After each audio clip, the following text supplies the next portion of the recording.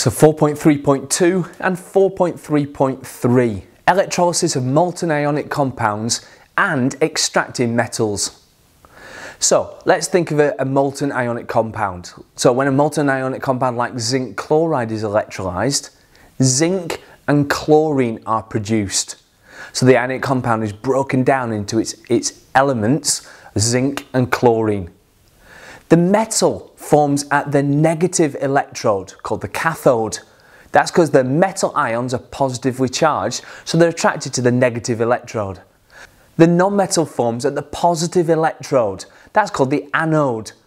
And that's because the non-metal ions are negative, so they're attracted to the positive electrode.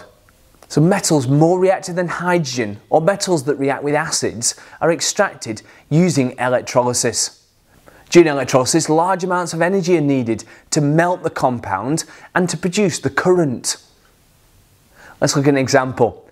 Aluminium is extracted by electrolysis. The molten mixture of aluminium oxide and cryolite is used. Now, what does cryolite do? Well, cryolite reduces the temperature needed. So instead of melting the aluminium oxide, which takes around 2000 degrees Celsius, then dissolving it in molten cryolite only takes 970 degrees C. This saves energy, therefore it reduces the amount of fossil fuels that need to be burnt, therefore it has a positive impact on global warming. During the extraction of aluminium, this is what happens. At the anode, the oxide ions, that means the O2 minus ions, they're attracted to the anode because they're negatively charged. When they're there, the electrons are lost. We know from oil rig, oxidation takes place because oxidation is a loss of electrons. Because there's no halide ions in solution, then the oxygen forms.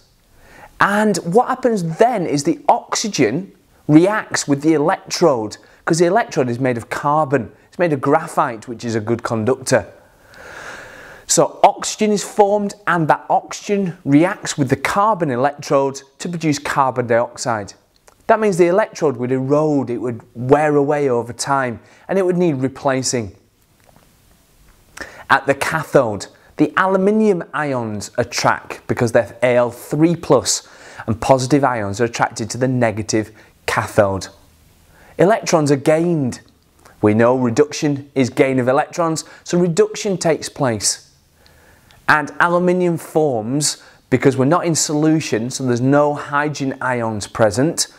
Aluminium forms at the cathode. Make sure you understand electrolysis and make sure you understand this really big example, extracting aluminium.